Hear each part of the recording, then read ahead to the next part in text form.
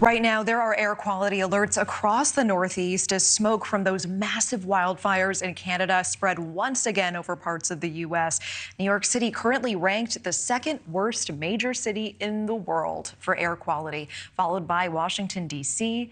in fifth. Now, Chicago is seventh, and if you are hoping this will all go away soon, I wish we had better news for you. More than 3,000 wildfires have burned in Canada. They are not expected to be put out anytime soon until after summer ends.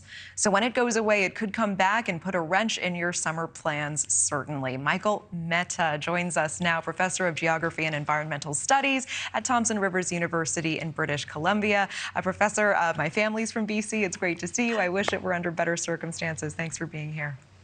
Thanks, Natasha. Fantastic to be here, too. I think so many of us think, it's just wildfire smoke. It's just burning wood. I've been around a campfire before. But what do people need to know about formaldehyde and benzene and what's really in this haze? Yeah, so wood smoke is actually one of the most toxic cocktails that you can expose yourself to. There's more than 200 chemicals in it that we know are carcinogenic. And a lot of those chemicals can have both short-term and long-term effects. We're just starting to realize, as more studies emerge about wildfires in particular, how bad these things can be for our lung health, our cardiac health, for cancer, obviously, and a range of other things, including diabetes. So this is an issue that is still emerging, and unfortunately, you're correct. You probably will have a lot more smoke coming your way over the summer, although maybe not this weekend. Why are we seeing this explosion of fires in Canada this season?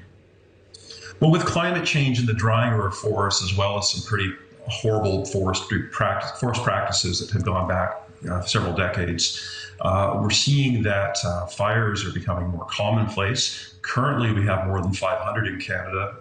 250 or so of those, half of them, are considered out of control. And of course, they just are tapping our resources. We don't have the personnel, we don't have the aircraft to put them out. And the further north you are, the more effects climate change has. And of course, we have this massive forest called the boreal that runs almost all across our country. Help us understand why this is likely to go through the summer. Is it because some of these are so massive that they really just have to burn themselves out? What is the situation on the ground? Yeah, in part, a lot of the fires will eventually have to burn themselves out. What's interesting is that a lot of them will actually go dormant over the winter months and become what we call zombie fires. And they'll be active under the snow and come back again next spring. And some of the fires that we probably have this year are the result of that. Lots of different things going on. Of course, in the States, you have the beginning of your fire season in many states, Florida in particular, Arizona and California. So you're going to see the coming together, so to speak, of the smoke from Canada and the U.S., creating this seemingly endless cycle of exposure.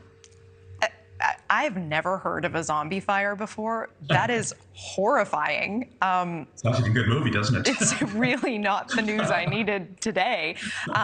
Did not realize that dormant fires could live under snow and then pop up again in the spring. Okay, how is the smoke traveling as far as Europe? And what is the latest that you're tracking right now? Who will see relief first, and then when will it get bad again? Well, there's a few interesting diagnostic tools that anybody could use online. The first is you could actually use air quality sensor maps. One that I use that is from a Utah-based company is called Purple Air. So if you go to purpleair.com, you can actually see the actual levels across the world, essentially, as well. And the other one I use is a Canadian one called firesmoke.ca, but there's an equivalent in the US through NOAA, your atmospheric agency, which will show you how the smoke is moving. And what I'm seeing right now, just looking at both the NOAA map and the fire smoke map in Canada, is that the smoke has been working its way across the Atlantic. You can see it actually hitting parts of Europe like Portugal and Spain, but also northern parts of Africa. But it is dissipating, it is disappearing, and if the maps are correct, the modeling is correct, you'll probably see a substantial reduction overnight tonight in many parts of the eastern United States. Okay, so that is some good news. Substantial reduction expected tonight in the eastern part, as you were just saying. But are you saying, Professor, that this is likely going to be cyclical and just part of our lives in many American cities for the rest of the summer? Well, I'm not going to say the rest of the summer. I'll probably say the rest of our lives, unfortunately. And it is something that has been predicted for decades going forward. We're going to have to learn to live with it. We're going to have to know how to protect ourselves, better filtration in our homes, and we're going to have to learn how to manage these fires more effectively. Okay. Professor Michael Mehta, I appreciate your time.